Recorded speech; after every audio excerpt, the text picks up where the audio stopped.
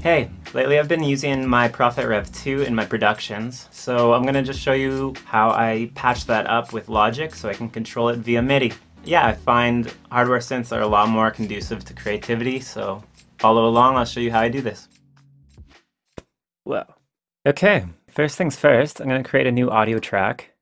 For some reason my Logic always has it panned right. If anyone knows why that is, let me know.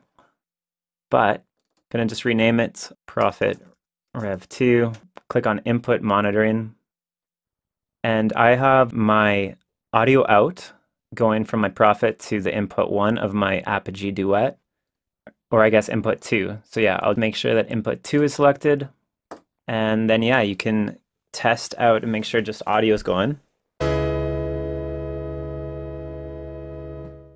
And after that, yeah, just make sure you have a MIDI controller connected up via USB to your DAW.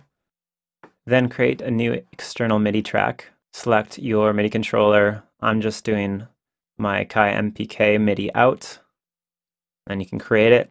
If you hit Option C, you can also color coordinate it. My MIDI cable's red, so we're gonna go with red.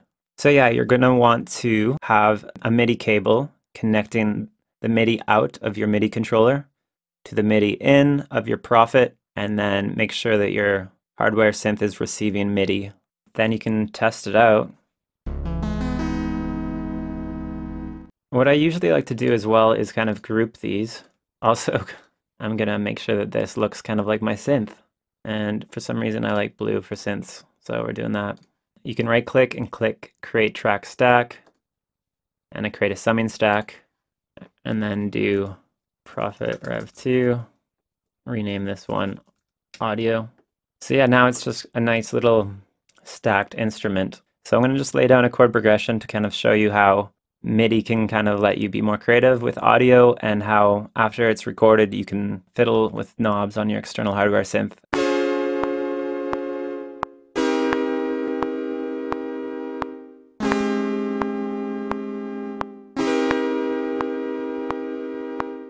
So yeah, I programmed some drums and edited the MIDI a little bit. Kind of want this to be a bit lower actually, so I'll just pitch shift it an octave down.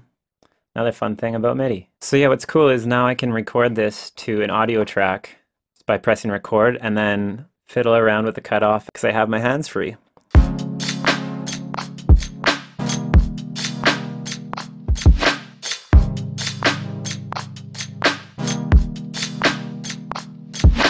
And yeah, I'll just flatten. I like that take.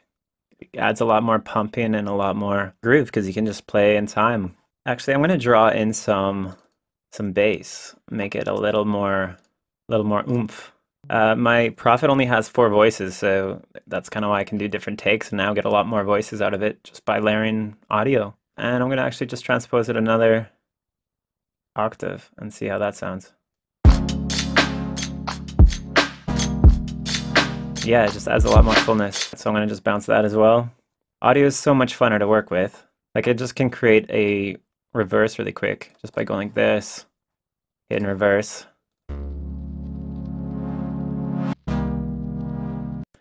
And yeah, that would be like a great intro. I'm going to fade it in.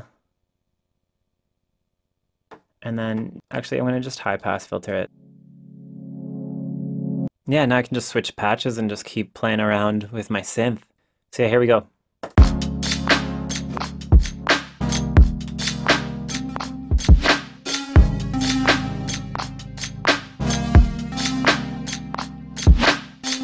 So yeah, I find recording MIDI to audio, it just helps me complete music much faster. When it's MIDI, I'll always tinker with the positions of notes. I'll be like, oh, maybe that could be just a little bit over. I don't know, that's a weird example, but MIDI seems like it's unfinished, whereas once I record it to audio, it's like, that is the take. So I'm going to just move forward and that's what I'm going to use.